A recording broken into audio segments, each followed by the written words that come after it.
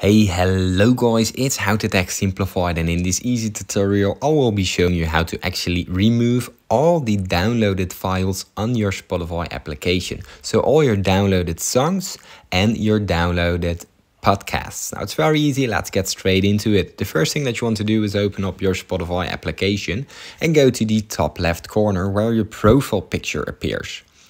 Now from there we go down to settings and privacy right below listening history, and here all we have to do is scroll down till we find the storage right below video quality in the middle of my screen.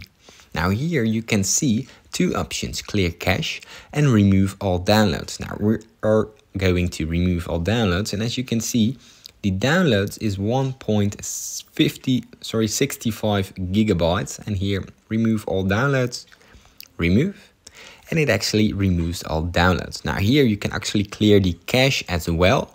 It will speed up your system.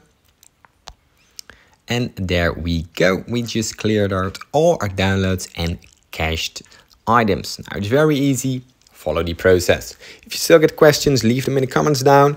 Leave a like and subscribe. It helps me out a lot. Thanks for watching.